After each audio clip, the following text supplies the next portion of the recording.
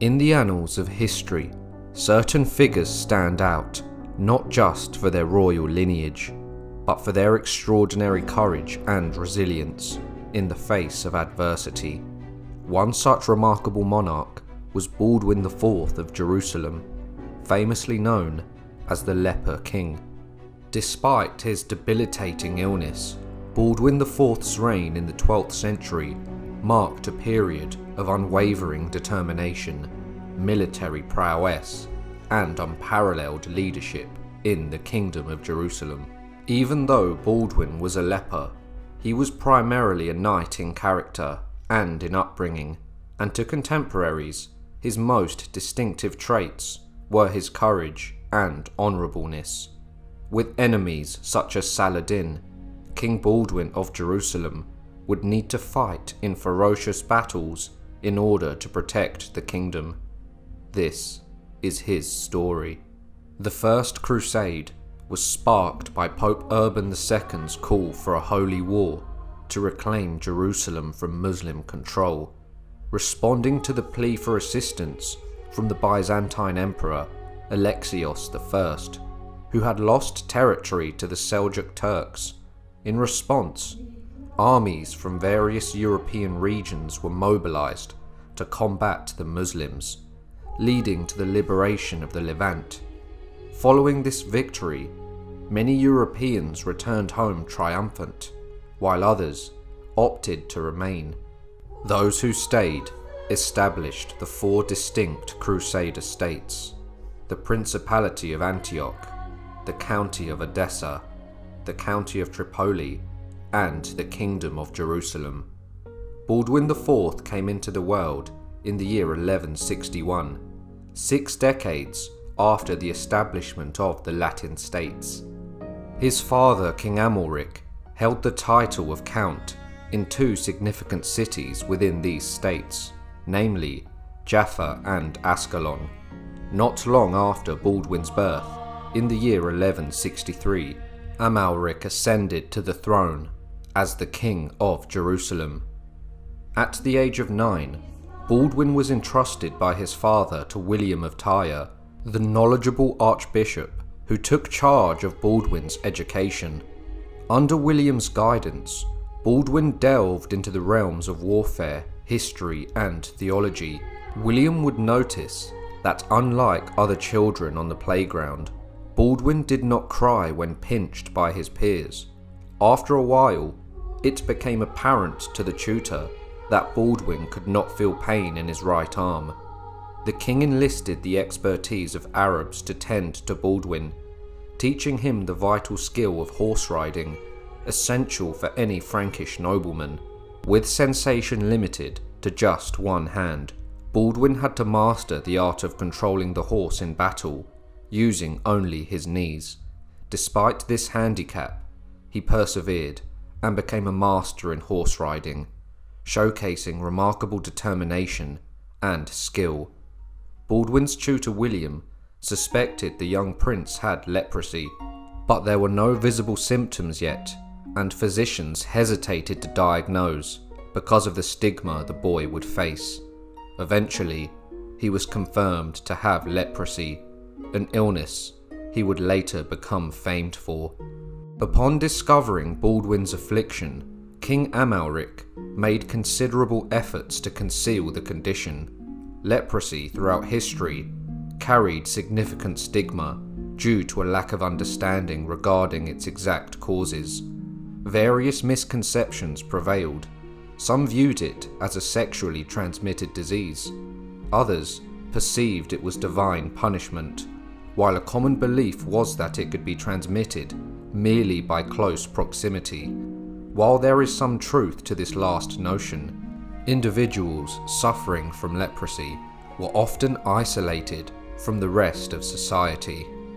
King Amalric attempted to assert control over Egypt, which had neglected to pay tribute, aiming to weaken the rising power of Muslim kingdoms. He would seek assistance from the Byzantines in this endeavour.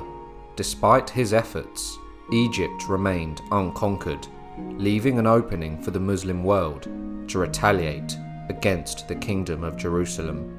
Tragically, during a military campaign against Egypt, King Amalric succumbed to dysentery, marking a significant loss for the kingdom. In the year 1174, at the tender age of 13, Baldwin IV ascended to the throne of Jerusalem after the death of his father.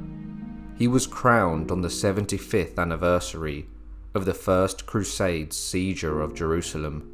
He was entrusted to the guidance of a regent, Raymond III, the Count of Tripoli. As he matured, Baldwin displayed remarkable leadership skills, recognizing that he wouldn't have heirs due to his condition. He took protective steps to secure the future of his lineage. In the year 1176, upon reaching adulthood, he orchestrated a strategic marriage for his sister Sibylla with William of Montferrat, a member of a prominent Italian family.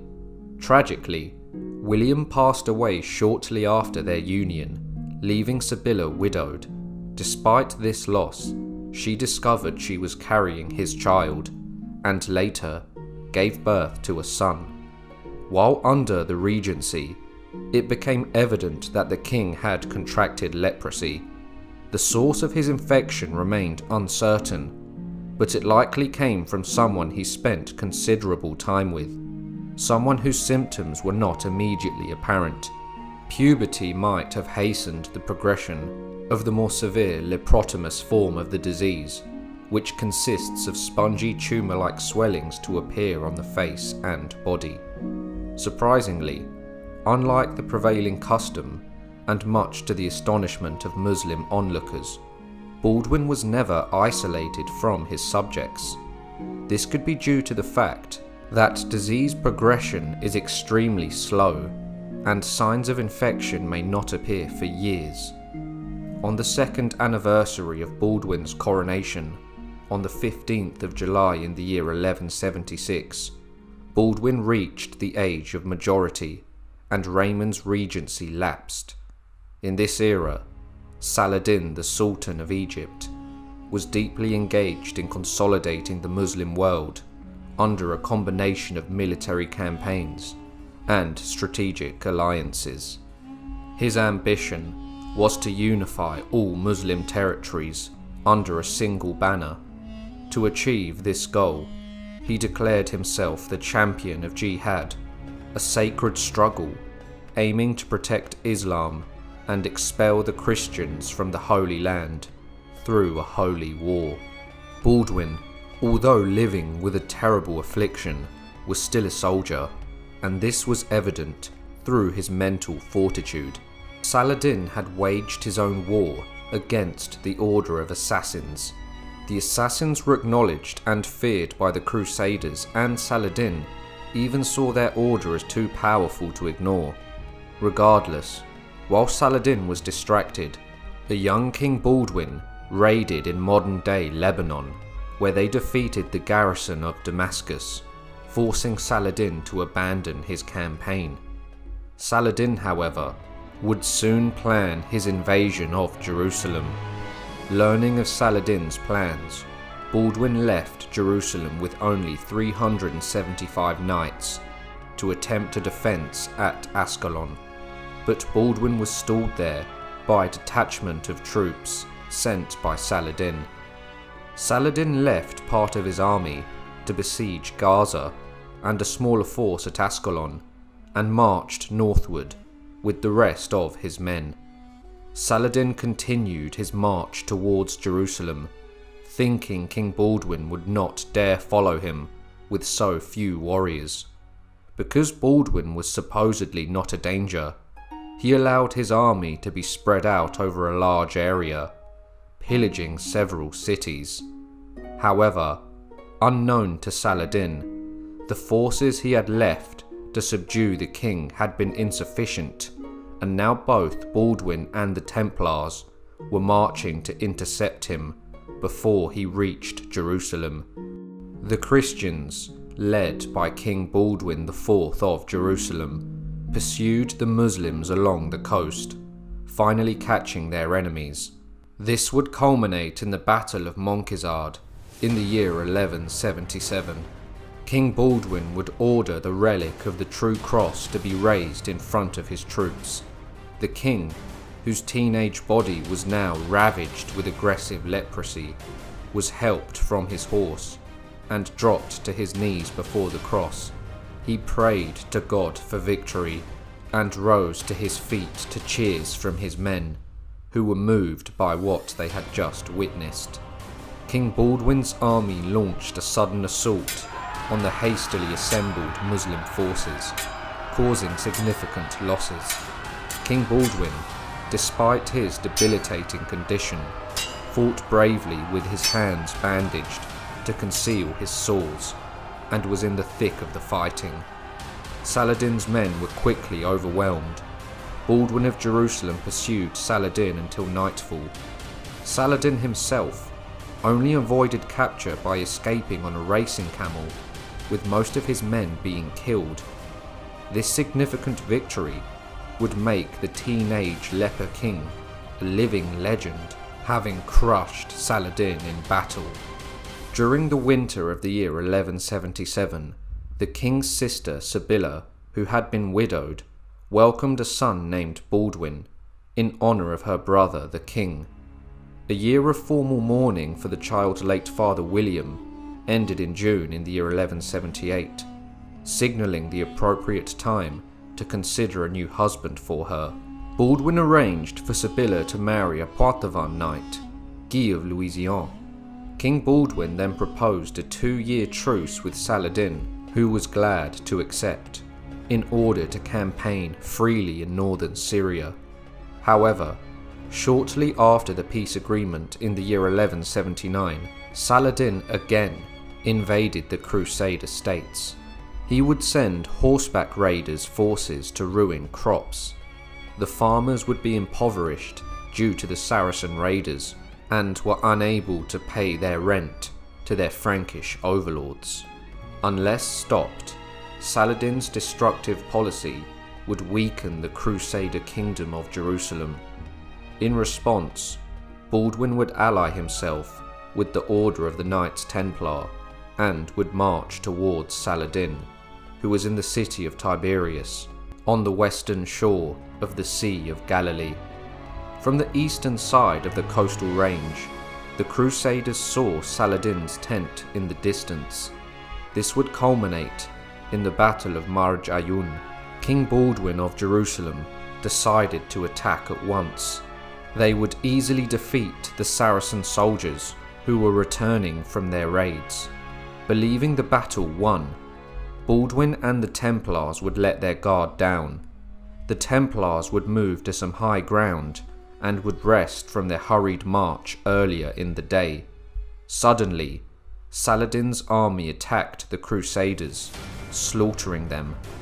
The Grand Master of the Templar Order was captured, and King Baldwin barely escaped, unable to mount a horse because of his crippling disease. He was carried to safety by a knight, and his bodyguard cut a bloody path through the Saracens. For the king himself, the battle revealed the deterioration of his physical condition. He could no longer command his armies from horseback. Again, in the year 1180, Saladin arranged a truce between himself and the 2 Christian leaders, King Baldwin IV of Jerusalem and Raymond III of Tripoli, to prevent bloodshed. But 2 years later, in the year 1182, Lord Renald of Châtillon ruthlessly attacked Muslim caravans passing through his lands on their way for pilgrimage, breaking pacts for the safe passage of pilgrims. Resenting this violation of the truce, Saladin immediately assembled his army and prepared to strike. However, King Baldwin, although extremely sick, was an excellent war general, and although his days on the battlefield were over, his instincts when it came to commanding men were excellent, and he won the Battle of Les Forbellettes.